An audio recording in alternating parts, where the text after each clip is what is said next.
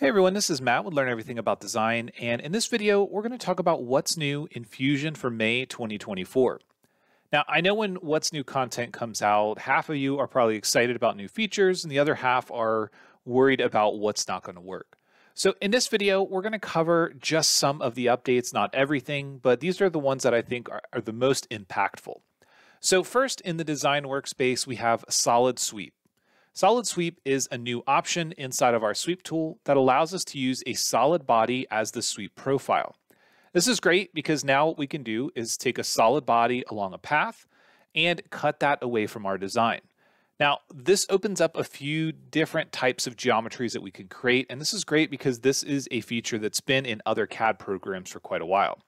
Keep in mind that when we are using the Solid Sweep tool, we don't have things like a guide surface or a guide rail. We only have a single path. This works best when the solid body is round, but it's not required that it is round.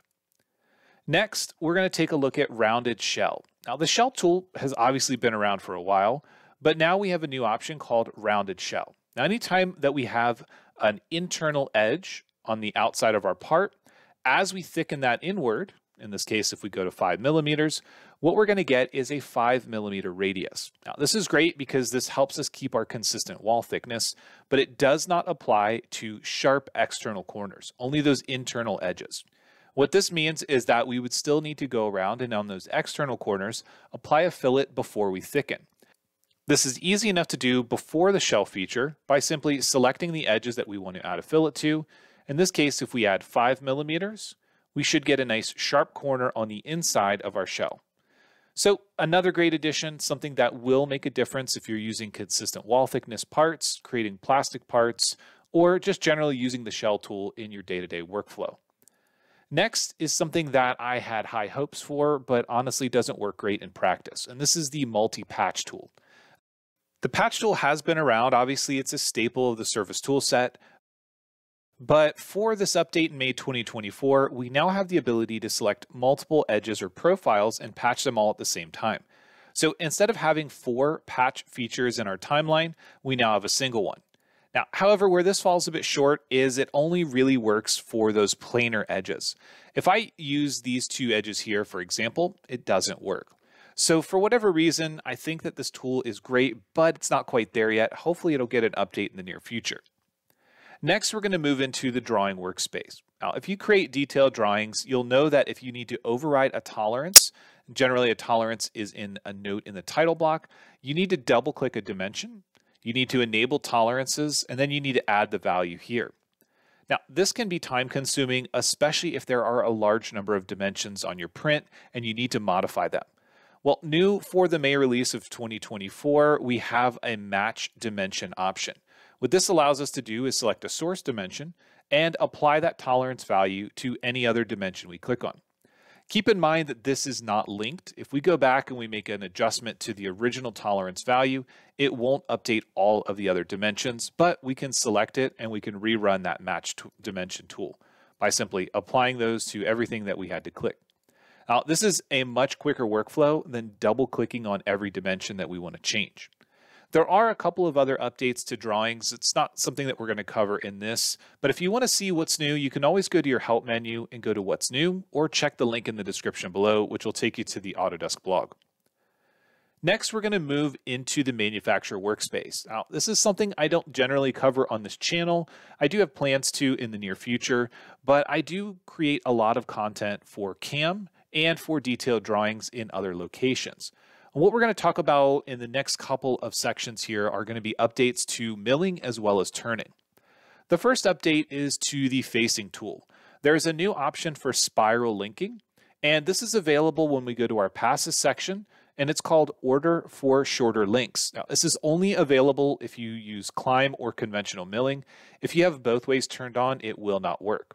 But what this does is it changes the linking between the end motions. And the reason it only works for climb and conventional is because the standard facing tool simply loops around and cuts the other direction. Why does this matter? Well, when we take a look at the machining properties, in this case, the machining time, we can see that the new option now has a rapid movement of 3 seconds and a total feed time of 3 minutes and 19 seconds. Now, if we compare that to the standard one, You can see that there is no rapid time, but the total feed time is 3 minutes and 47 seconds.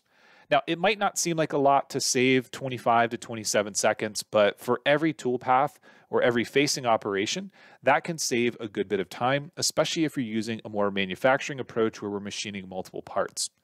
So those options are great. And one of the other things that has been updated in milling is the addition of a position option where we can preview the machine. Now, in the past, you could preview the machine motion by going into the machine builder, but now we have the option to use these sliders in this dialog to check the position of the machine and make sure that we do have access to machine every area of our part. Now, this is a nice addition, and generally it'll be helpful to check things like XY travel clearances if you're machining a large part or if you have a number of workstations on a mill. So that's a nice update for 2024, but there are a couple of additional updates in the turning section that we want to take a look at. The first of which is updates to the threading toolpath.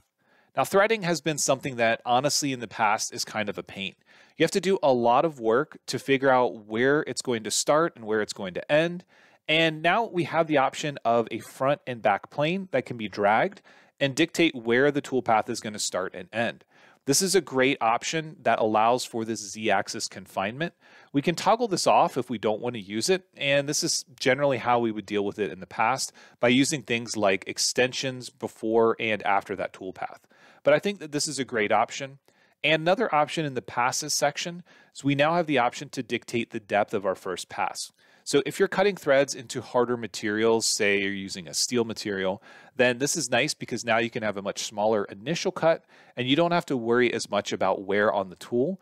And then the subsequent cuts will be deeper based on the other settings for your toolpath. The next thing that we want to talk about is the addition of more part handling. Now, in the past, we could use the subspindle grab and subspindle return to grab onto our part, pull it to a subspindle, and then machine the backside of our part. The bar pull is a little bit different. Now, the bar pull will allow us to extend the part outside of the main spindle, and it does this by bringing a subspindle in, grabbing it, pulling it out a set distance, releasing it, and then it's still in our main spindle. Now, the reason you might do this is because you may have sections on a part that are thin or fragile, and machining them all while supporting it on the very end could potentially deform the part. So using this is pretty straightforward. We can determine whether or not we want to use a new WCS offset or simply compensate for the toolpath's movement. And what this means is that all of our Z values are going to change by 1 inch.